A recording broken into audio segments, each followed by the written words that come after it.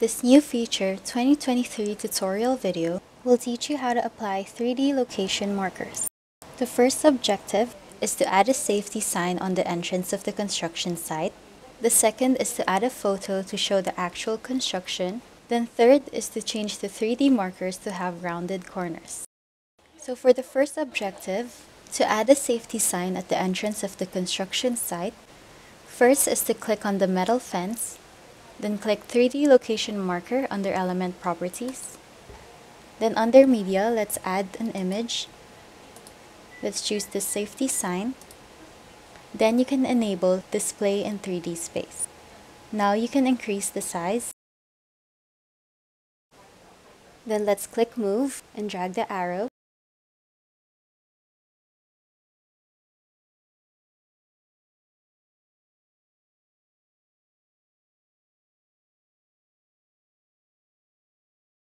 Then click finish.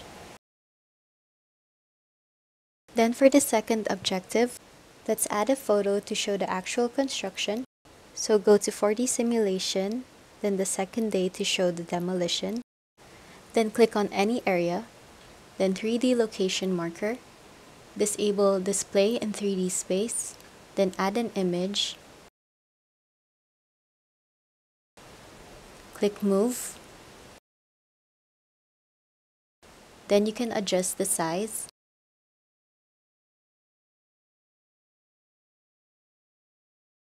So not only that, but you can also adjust the alpha. Then for the last objective, let's change the 3D markers to rounded corners. So I went to this scene to show the structural columns. So first let's add 3D markers to these structural columns. Click the first floor structural column, then click 3D location marker. Then let's label it as column first floor. Then here under box, enable rounded corners. To know more styling options of the 3D location marker, click on the link below. Thank you for watching the video.